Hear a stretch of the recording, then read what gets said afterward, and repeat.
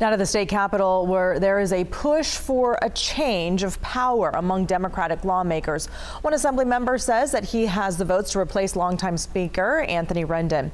KCRA 3's Lizzie Mitri joins us live from the Capitol with the details. Lizzie?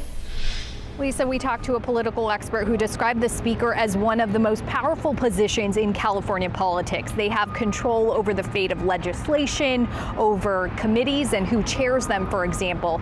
So the Assembly met on the floor today, and this was the first time since Assemblymember Robert Rivas of Salinas put out a press release on Friday. Rivas announced he has enough support to become the next Speaker to replace current Speaker Anthony Rendon of Lakewood. Now we're waiting to see if there's actually a vote. Rendon has been Speaker for the last 6 years and hasn't spoken publicly yet about this push among some Democrats for a change in leadership. We talked to a political analyst about why some of Rendon's fellow Democrats may want someone new in that position now. Progressives have been unhappy with Rendon about his refusal to take a vote on the universal health care bill, the single payer bill. There's also been some friction about his refusal to take up a vote on suspending the gas tax.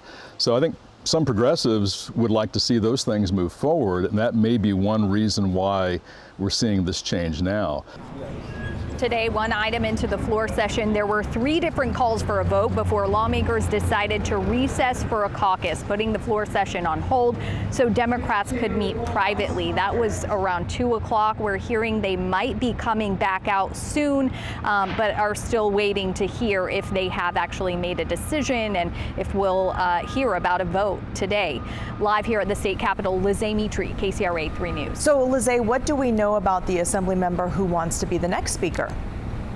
Assemblymember Robert Rivas is fairly new. He's been representing the district, the 30th district, since 2018, the rural district of Salinas. His grandfather was a farm worker, and Assemblymember Rivas is the chair of the Agriculture Committee. All right, Lizzie Mitri live from the Capitol. Thank you.